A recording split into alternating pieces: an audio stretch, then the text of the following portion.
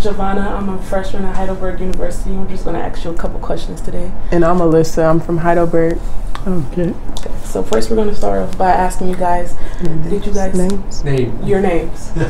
Cedella. Oh, spell it. Oh, spell it? C-E-D-E-L-L-A. And then what about you? And I'm Jim. Jim. Okay. Oberlander. Well, it's nice to meet you guys. Glad to meet you. Did you guys grow up in Seneca County? No. Oh. Where did you guys grow up at? I was born in Wyandotte County. Wyandotte? Okay. And then what about you? I was born in Canton, Ohio.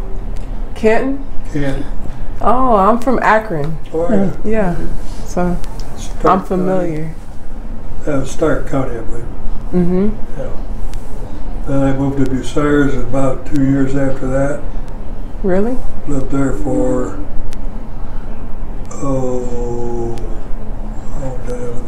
I went 9 years to school in Bursar. So childhood through 9 years of school. Then I moved to Upper Sandusky. And I graduated from Upper Sandusky High School. 1945. That's exciting. Did you like it there? At Upper Sandusky? Yeah. Yes, very much so. Yes. It was a quiet community at that time. We kind of roused it up. Now, what about you? What high school did you graduate from? Nevada High School. It's been consolidated. It's now Winford now. But I went all 12 years there. That's exciting. I lived south of Nevada on a farm between Nevada and Marion. And first 18 years of my life I spent there. Then I went to Columbus. Columbus. Did you like Columbus? Yes, I loved Columbus. I went to business school there and worked in an insurance company. Really? Then I met this fellow and got married, and we went to Ashland. That's exciting. I was in Ashland College at the time. We lived there, what, 5 years? I went to college there, and I worked at a rubber doormat company. We weaved doormats, and I was a jack of all trades in that business. But it was an extra income. And I was in the service, so I was on the GI Bill while I was in school. So. Did you guys come from large families? I just had one brother. I had 2 sisters. So did you guys have like any cousins or? A few cousins, yes. But it was more of like an immediate family thing, just like a brother, parents, and... Yeah. Okay, yeah. That's why I always wanted to have a larger family. We had 5 children. Sports in high school? Yes. College? Not in college. I played high school basketball and baseball. So I had 3 years of basketball, well, 4 with my freshman year. And I was a kingpin in the varsity at Upper Sandusky. What about you? Did you play any sports? Oh, at that time, girls' basketball was very boring. They had that rule where you only went half court and all that. Yeah. I went through that, but didn't really enjoy it. Yeah. I like it the way it's played now. Yeah, I played basketball in my high school, and now I'm playing at Heidelberg. So. Oh, good. Yeah. Did you guys, like, when you guys played, was it like a team? Like, did you guys work as a team? Yes. He did. Well, yeah, I know. Ours was more or less gym class. They didn't have girls' teams. And were you a driver's ed teacher at one point? Taught 26 years. Wow. What made you want to become a driver's ed teacher? I thought about saving people's lives,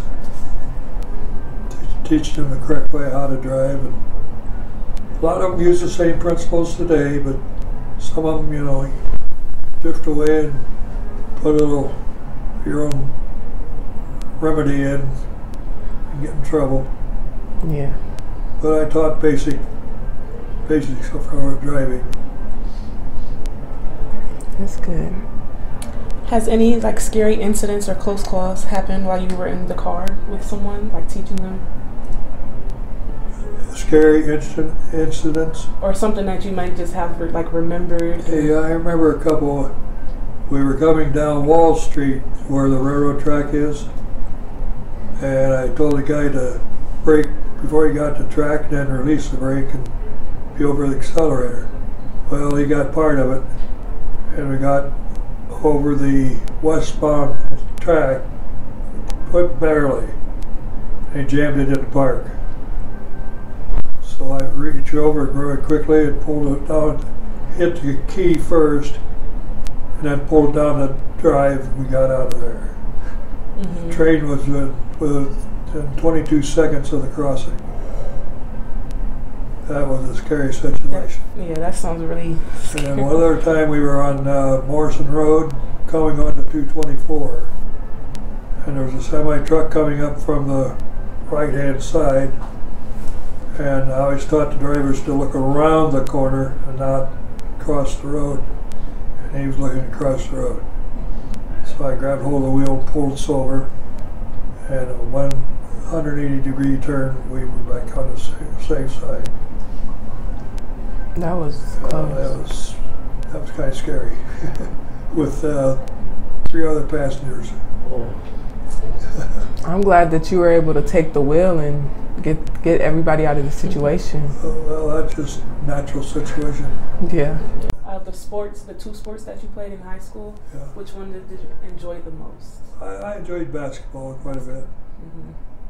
But when baseball came into season, I enjoyed that. I think I was the only one that ever hit a home run on our team.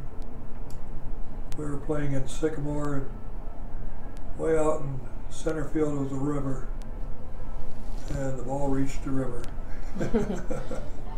So I enjoyed it. How about you? Like, what interests you throughout your high school? Oh, I love basketball and football and baseball, and I like all sports. Well, he officiated for years. He hasn't told you that.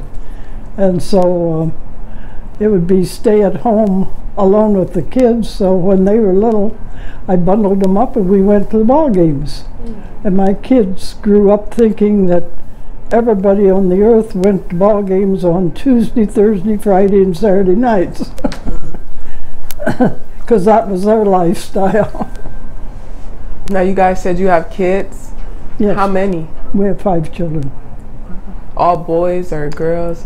3 boys and 2 girls. That's exciting. Now, was it hard, like, raising them in the time period? I wouldn't say. In fact, in retrospect, it was much easier then than it would be now. I'd be scared to death to raise one child now. Yeah. But back then, parents were friends, and when the kids told us one story, we checked up on to see if that was an accurate story or not. And we'd call each other, and we knew where the kids were at all times. And they played out in the backyard after dark, and we had a swimming pool back there, and they had fun. I loved little kids. In fact, I worked for 25 years with remedial reading with little children. But now I think the world is very, very scary for kids. Yeah. So were you a teacher? I was a teacher's aide, and under the Title I program, and then I went to Heidelberg and did some special reading classes to teach. I worked with kindergarten, 1st and 2nd graders. I love the little bitty ones. I think there's a building up at Heidelberg now that's more like an elementary. What Agler? Yeah. So they turned it into a building for us now. So it's like the railings are all low and the stairs are. Yeah, you can. Oh, really? Mm-hmm. Well, the only reason I retired, those little chairs got to hurting my back too much. So that's how you guys met, but like, what made you guys want to like date each other and finish your lives together?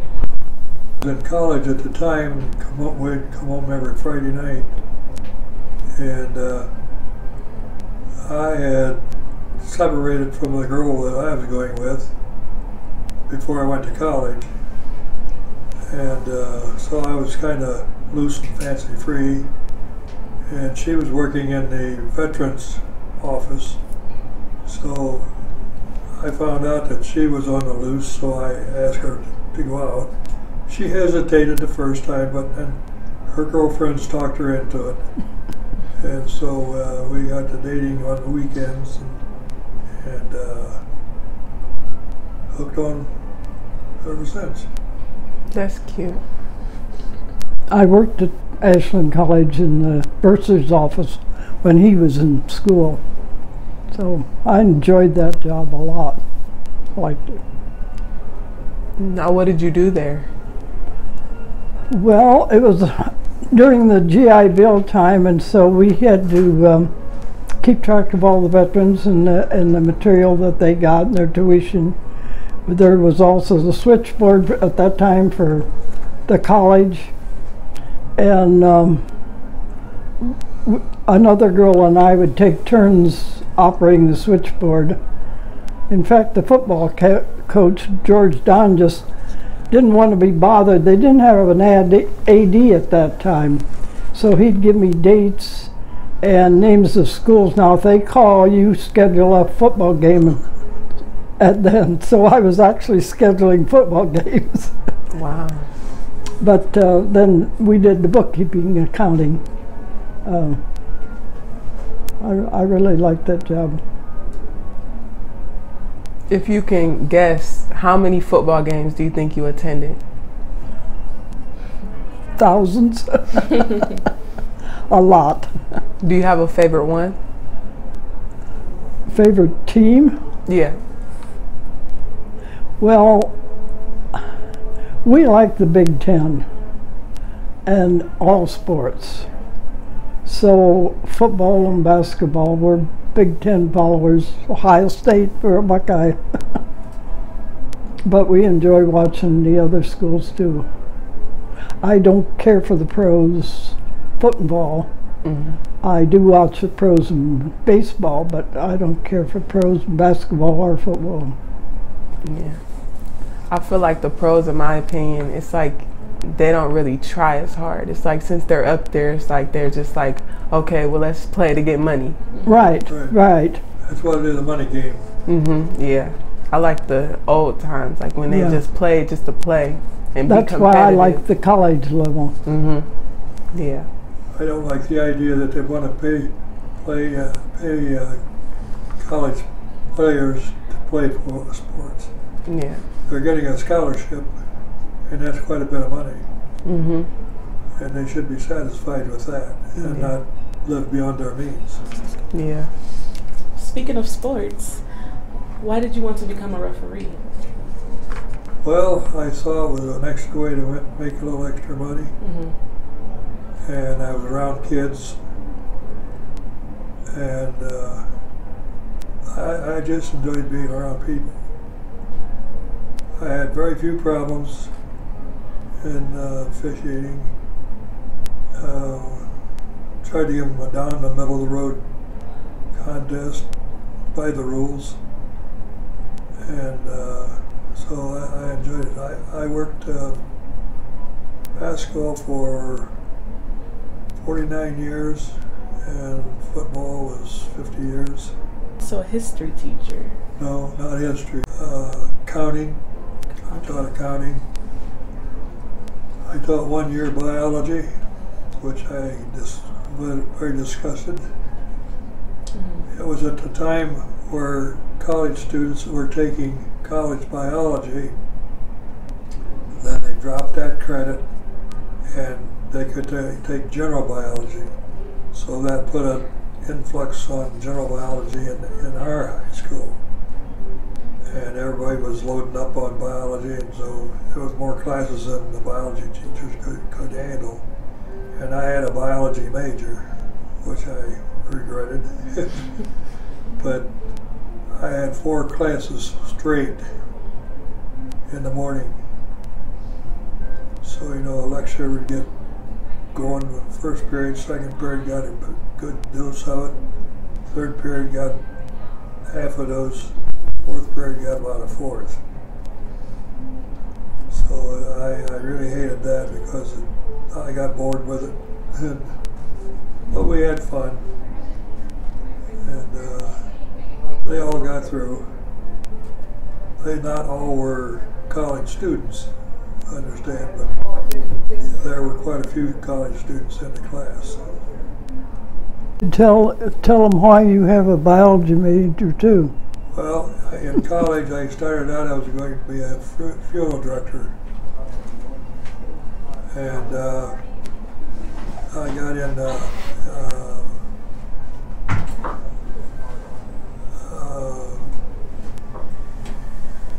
what course was it? Well, you were close to the end. You had applied to embalming school. Yeah. And you decided, I don't want to do this, I want to teach. So he actually went 5 years. He had a double major and a minor then. We survived. I liked the course. Liked the course in Latin, and of course she had a major in high school. So my Latin teacher was at home. Mm-hmm. And my first job interview was going to be interviewing to teach Latin. Even though I had an A in Latin, I didn't know anything about it. So how did you manage to like get the information needed to teach Latin? So I did. Latin teacher. I did his homework. I memorized a lot of the things that we went over at home. And of course I get along with the teacher too. Can you guys still speak a little bit of Latin? Latin's not a speaking language. Latin, I would advise everybody to take it because I learned English grammar in Latin. I took a Latin class maybe 2 years ago, like in the summer for maybe 3 months, and it was exciting to learn it. You learn a lot of grammar and that, but it's not a speaking language. Would you guys like to share anything else? Ask questions we don't know what you really want to know. He was in World War II. Really? Yeah, I graduated from high school on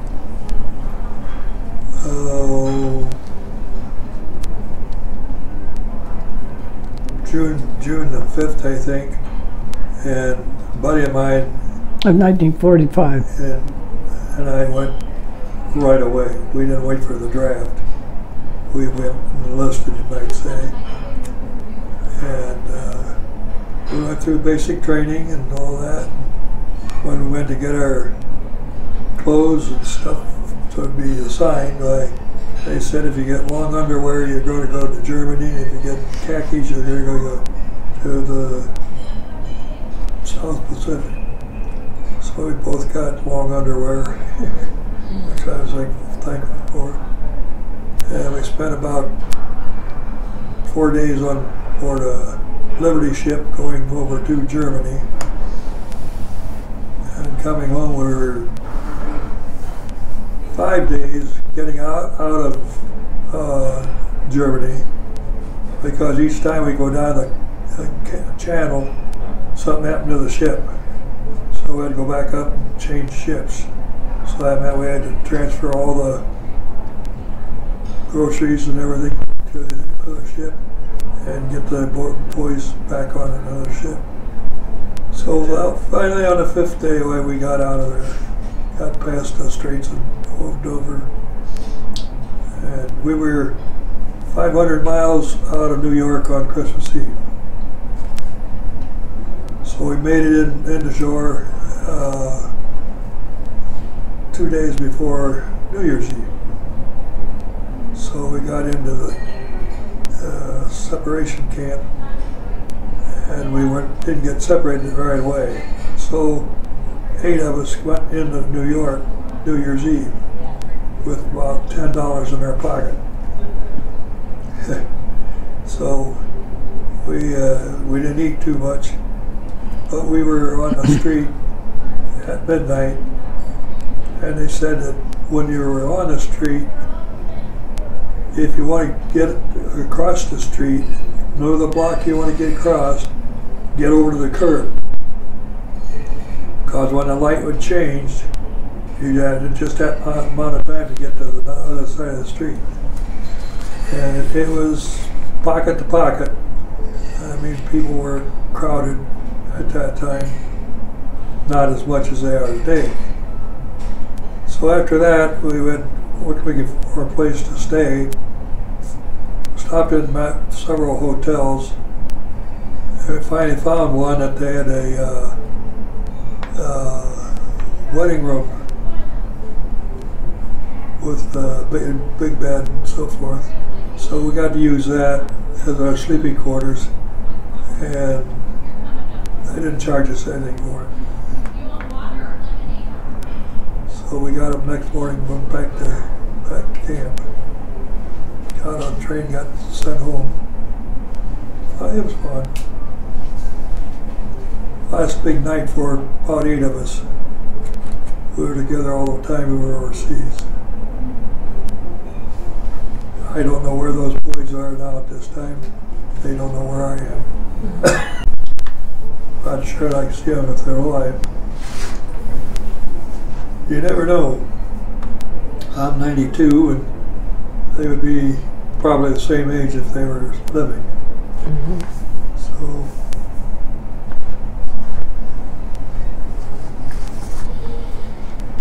thank you guys for your time.